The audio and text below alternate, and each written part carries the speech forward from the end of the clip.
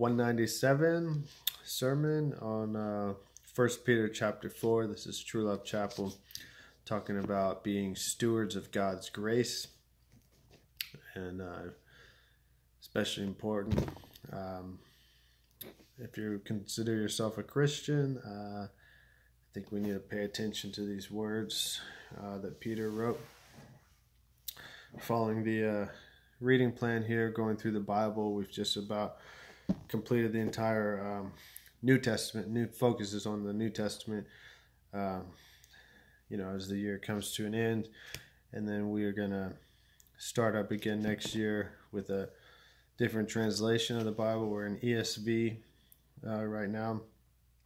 Next year, I think, is New King James Version. So anyway, join us, get on that reading plan, go through the Bible, learn a lot. It's great. Let's pray.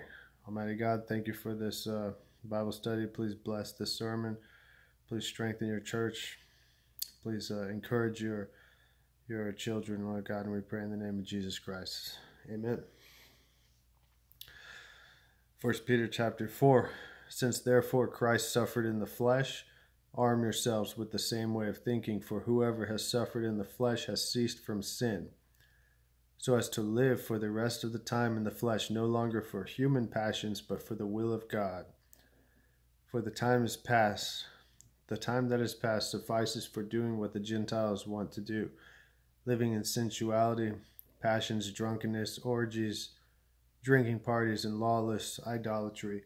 With respect to this, they are surprised when you do not join them in the same flood of debauchery, and they malign you. But they will give account to him who is ready to judge the living and the dead. So, we are going to be focusing on these first 5 verses of 1 Peter chapter 4. And just to get us thinking about what it means to be a Christian. Because there are a lot of people who say they're Christians, but they live no different from the world. So are they a Christian?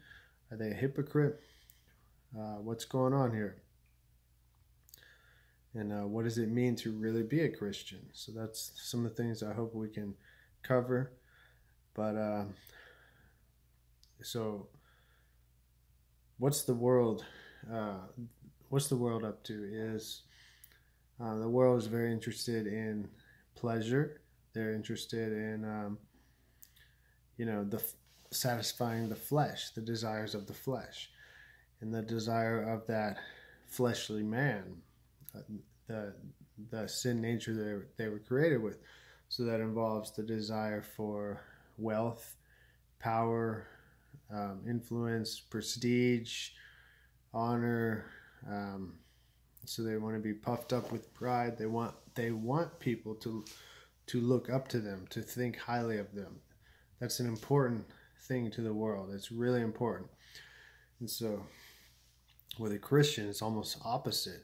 We need to somehow come to grips with the terms, come to grips with the the idea that the world is not going to be accepting of our choices, how we live our life. They will speak evil of us for that. And we have to just make this clean break from the world and be okay with that. That we're not looking to the world for acceptance. We need to learn how to look to God for acceptance. And verse 1, since therefore Christ suffered in the flesh. Okay, stop right there. We're followers of Christ. We're children of God. Those who accept that free gift of salvation, that Jesus died on the cross. He suffered in the flesh. And he did that to pay the price of our sins, so that we simply receive that gift of eternal salvation by putting our faith in Jesus Christ. It is a gift that is received through faith in him. It is not earned. It is not deserved. It's simply received when we put our faith in Jesus Christ. So now Jesus didn't have to die on the cross. Jesus Christ is exalted above any other name. He is God himself. He is God incarnate. the second person of the Trinity, the God the Son. You know, remember God is Father, Son, and Holy Spirit. Well, the Son is the one who created all things. He spoke and the universe leapt into existence. The Word became flesh and lived and dwelt among us. So the fullness of deity in bodily form, that is Jesus Christ. He didn't have to suffer. He's God. He has lived in this unspeakable glory for all eternity, and yet he chose to come and suffer, and he's doing it to teach us a lesson, really, to show us something, to show us a pattern that we need to follow.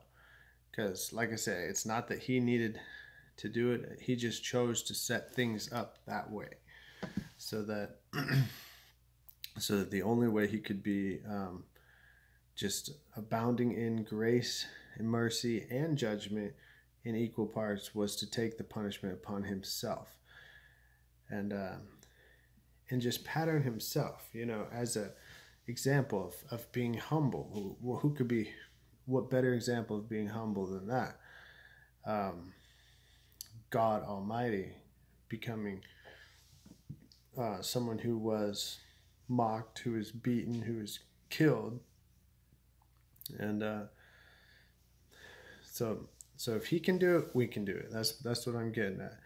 God is showing this for our sake, showing us this is what we need to do. A servant is not greater than his master. If they persecuted him, they will persecute us also. That is a part of the Christian walk, the Christian life. Jesus said, no one can be his disciple unless they take up their cross and follow him. That means a complete commitment towards following him, even though it involves suffering, it involves struggle, effort, and it involves the world looking down on you. Does anyone look up to the guy who's carrying a cross, who's all bloodied up, carrying this Roman execution device down the street, ready to be killed? Everyone looks down on that person. Nobody wants to be that person. Christ is saying, you need to be that person. And the next part of the verse says, arm yourselves with the same way of thinking. So this is a type of a victory. This is how you get free from sin and victory in your life over all these sins and these lies of the devil that's holding you back. And to arm yourself, almost like a weapon, you arm yourself with the way of thinking that you want to be like Christ. You want to be looked down on by the world. You want to be mocked and persecuted for doing what's right. Because Christ lived that way, so you want to be that way. That's the level of commitment in the life of the true Christian, the Spirit-filled Christian.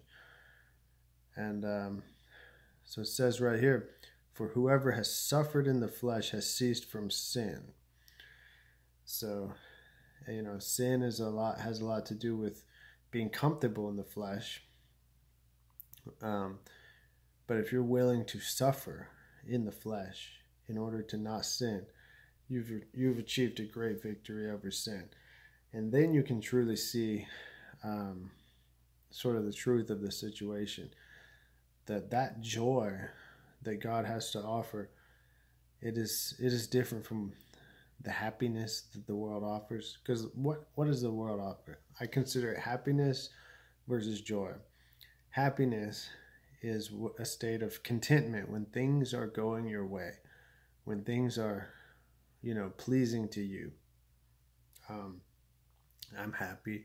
I have a good job. I have a home to live in. I have, friends and family that care about me. Whatever the case may be, you feel happy. You're happy with that. Okay. And but joy is something different. It's a joy that doesn't depend on outside circumstances. It's a joy where you could be beaten up and in prison, ready to be executed for your faith in God, and be singing hymns, and to be joyful in your heart because you have that thing that was missing in the world, is that connection with God. You have the Holy Spirit in you. So you have joy that comes from this fellowship with God. And so it doesn't just depend on things going well for you. It's ups and downs. When you're willing to suffer in the flesh for following Christ, you've made a great commitment and a great step. And I think a lot of Christians, I use the term loosely, Christians nowadays, they never get there. They're just Christians in name only. They're not willing to suffer. They're not willing to give up anything. They want everything for themselves rather than giving up all for Christ. So you got to watch out for that. It takes a clean break from the world. You have to just decide enough is enough. It's not, the time is over for that. Verse 3 talks about that, but we'll get there. Whoever has suffered in the flesh has ceased from sin. We want to cease from sin. I'm going to flip forward to 1 John, a couple pages over, and in chapter 2, verse 1, "My little children, I am writing these things to you so that you may not sin." The purpose here is that we may not sin. God doesn't want us to sin. Sin is destructive. It's a horrible thing. And it says, "But if anyone does sin, we have an advocate with the Father, Jesus Christ, the righteous." So Christ died to pay the price of sins. And this is, we're talking about people who sin by mistake, by accident, people who are grieved by their sin and want to repent and turn from it, people who are delighted and filled with joy when they follow God's commandments.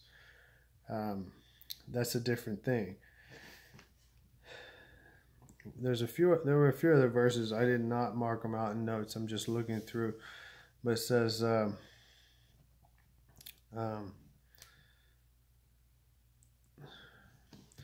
1 John chapter 1, verse 6, "If we say we have fellowship with him while we walk in darkness, we lie and do not practice the truth." Meaning you cannot have fellowship with God and walk in darkness at the same time.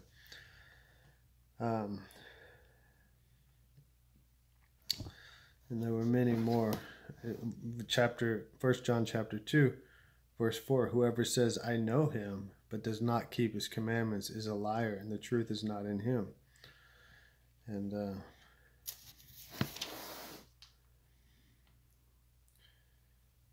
so, yeah.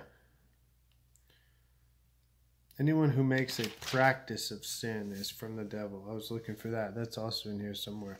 But I hope you get what I'm getting at here.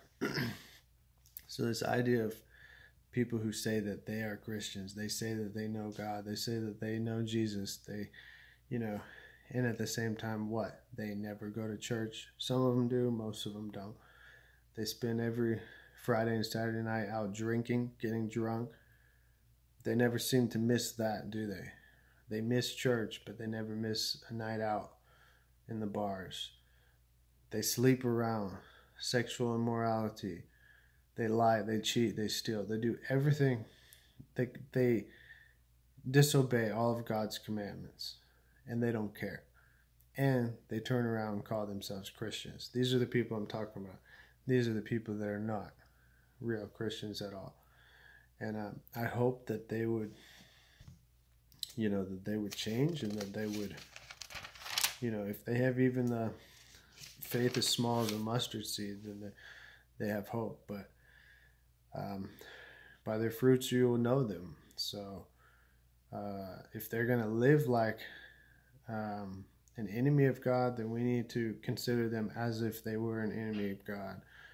in my opinion, because the scripture does also say, purge out the evil person from among you. I believe it's in 1 Corinthians.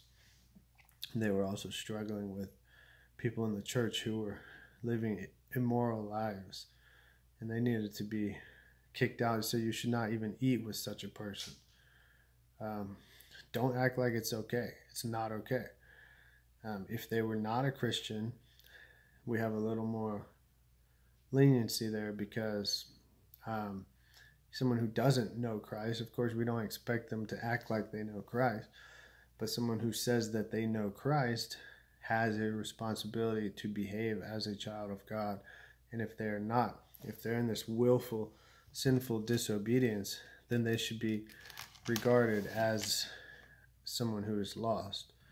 And we don't want them to influence us in a negative way. I'm talking about Christians. So,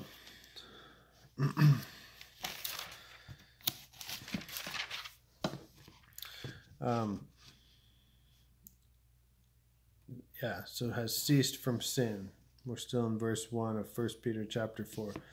And you cease from sin, it means you've stopped having sin to be the pattern of your life. It doesn't mean you're perfect. It doesn't mean you never sin. But sin is no longer the pattern of your life. God-like, Christ-like righteousness, holy living, that is the pattern of your life. That's what gives you joy. And like I say, if you slip up and made a mistake, for the child of God, we have the Holy Spirit living and dwelling inside of us. So it makes us feel convicted if we mess up, and we want to repent from that, and we do. We repent, we turn from it, we turn back to God. That's where we find our joy. Someone who doesn't know Christ has everything backwards in their mind. They're deceived by the devil. The devil tells them that they need to have these things to make themselves happy. They need to be drunk. Why are they getting drunk? Is fun? It can be fun, I guess, but they take it too far. Drinking is actually a sin. Overindulgence, drunkenness is a sin. But it's kind of kills the pain. I think that's what it's looking for, because without God in your life, there's a great emptiness and meaninglessness to your entire life, and that you just cannot cover up. But the devil tells you need to try with alcohol, with drugs, with adulterous relationships, anything, any sin. He thinks that that's what's needed to make yourself happy. You just need more money. You just need more fame and power, whatever. It's all a lie. It's trying to say that you won't be happy without those things. Trying to say that a Christian is a miserable person, like a killjoy. They just don't know how to have fun. That's such a lie. Such a lie. True happiness and joy is only found in Christ. Christ came that we would have life, and that we would have it abundantly. So there you have that. Verse 2. So as to live for the rest of the time in the flesh, no longer for human passions, but for the will of God. So our time is limited. We have to some point make a clean break. You can't keep putting it off. At some point you have to say, you're going all in to follow Christ. If you are a true child of God, it requires 100% commitment. And someone who's willing to suffer in the flesh for the sake of Christ, as someone who can understand that they have been refined through the fire, and now they are something precious, something that God has made useful in his hands. And so that's where it talks about living out the rest of your life, not for human passions, but for the will of God. So God has a plan for you, and he has a purpose for you. He's given you talents. He's given you time, talents, and ability to use for his purposes.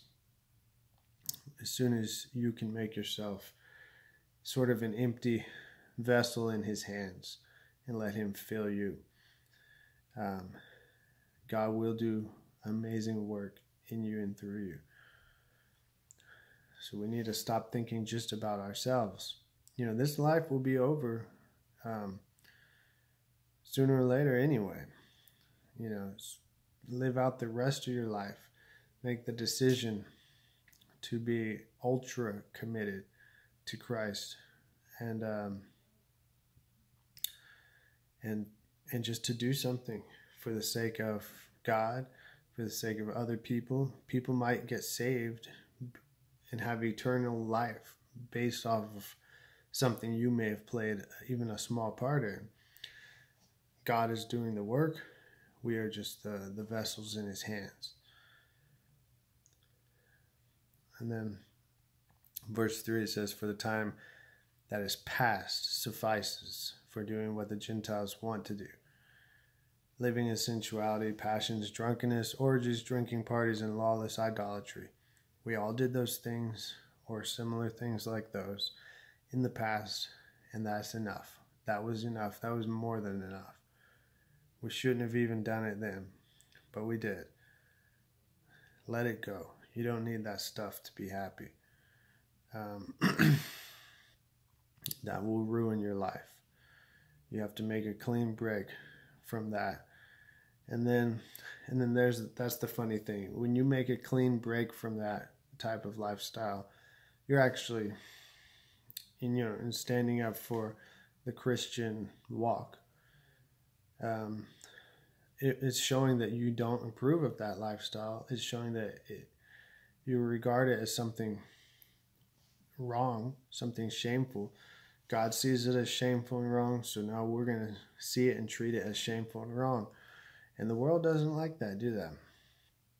They don't like that. And so with respect to this, they're surprised when you do not join them in the same flood of debauchery, and they malign you. That is, they speak evil about you. Okay? And they are surprised. They don't understand. Well, that confusion can be a good thing, because a few of them might end up becoming Christians, usually because they see you, the way you live, is something different. You have to practice what you preach, in other words. It has to be real, a reality in your life before you can teach it to others. And you have to show that it is something valuable, something worth, if it's worth Christ dying for, it's worth you living for. And so the answer here, verse 5, "But they will give an account to him who's ready to judge the living and the dead." So yeah, leave that up to God. God is the one we need to please, not the world around us. And so yeah, that's basically it. Not easy to do, but it's extremely important. That's why we're talking about it. That's why it's here in the scripture. It's important. And you can't just gloss over this and then forget about it. This is something that you need to take it to heart, and it will shape the way you live the rest of your life and the way you look at life. You just have to, realize that the child of God is in the world, but we are not of the world. If we were of the world would love us as its own. But since Christ called us out of the world hates us. And that's what we're called to do. So that's the thing. Now, why would we do that? Why? Because it's true. Because Christ died on the cross. Because the tomb is empty. Because the prophecies have been fulfilled. It's proven to be true. And and it is true. And so we get to experience that when you put your faith in Jesus Christ, submit your life to Christ, give your life to Jesus Christ, live out your life as a committed Christian. You're not going to be a halfway Christian. Make the decision you're going to be the best Christian you can be, that you're going to be a man or woman of God, that you are going to be in ministry, either as a job or as a just lifestyle that we do, something outside of our job. You know, ministry doesn't have to be professional employment. All Christians are called to ministry. We're going to serve God, living out the rest of our time in the flesh for the will of God, even if it means we have to suffer, even if it means we have to be mocked and persecuted. Okay, make that decision, and you'll be amazed at what God can do. And obviously, excuse me, Scripture says, draw near to him and he will draw near to you. It says that he's not far from any one of us. So God is waiting and looking for people who will make this type of commitment to him, and he will respond. He will lead you. He will guide you. He will fill you with the Holy Spirit. He will reveal himself to you so that you will know him through experience, not just know of him, but know him directly. And that changes everything. So let's pray. Almighty God, help us to be true Christians. Help us to be committed to you, God. And let us live out our lives for your will. Please let us not be satisfied with sin. Let us not be happy in sin. But please keep us far away from it. If we do make a mistake and we sin, please convict us. Let the Holy Spirit convict us and lead us away from that. And let us repent. And just please reveal yourself in greater ways, increasing ways to your children, to encourage us, strengthen us, and equip us for your good pleasure and your good work. And let us bring glory to you with our lives, and we pray in the name of Jesus Christ. Amen.